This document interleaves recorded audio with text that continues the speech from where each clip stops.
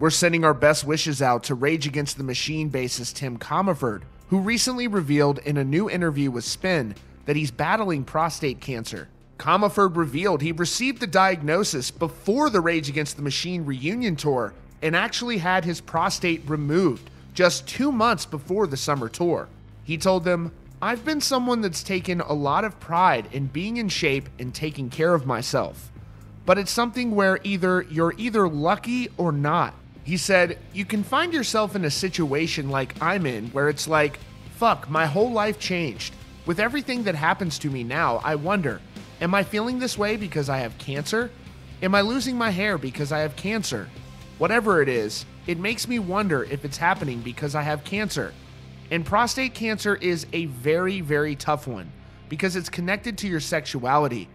It's hard to disconnect from that, and when you're forced into that situation, it's a brutal psychological journey. I've been trying to find support groups, and it's hard to find people and it's hard to talk about it.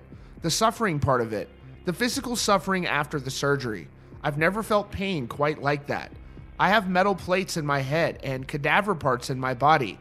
I've done a lot of damage through sports and mountain biking and this sort of thing, and I've always felt like I had a really high tolerance for pain. And that shit brought me to my knees.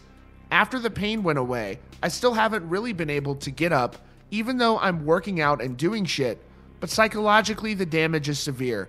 It's very hard for me not to break down and get emotional. Asked about how he learned of his diagnosis, Tim said, "I went to get life insurance, but my PSA numbers were up. I couldn't get it. They wouldn't insure me. At first, the numbers was very low, like 1 point something. I watched it over the course of a year and a half, and it kept elevating further. Eventually they did a biopsy and found out I had cancer, so they took my prostate out.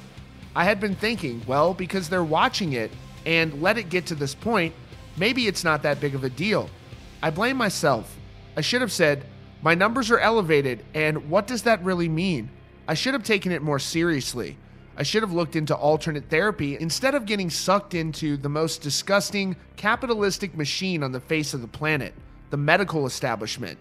Now I'm in the situation that I'm in, which is hold your breath for 6 months. It's not a good one and not one that I'm happy about.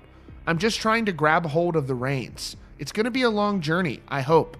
My dad died in his early 70s from cancer, and my mom died from cancer in her 40s. Split the difference to 65, and I've got 10 years. I'm trying to get to the 100 song mark. I have some goals now. Songwriting has become a catharsis for me. Prostate cancer is a type of cancer that affects the prostate, a small gland in the male reproductive system.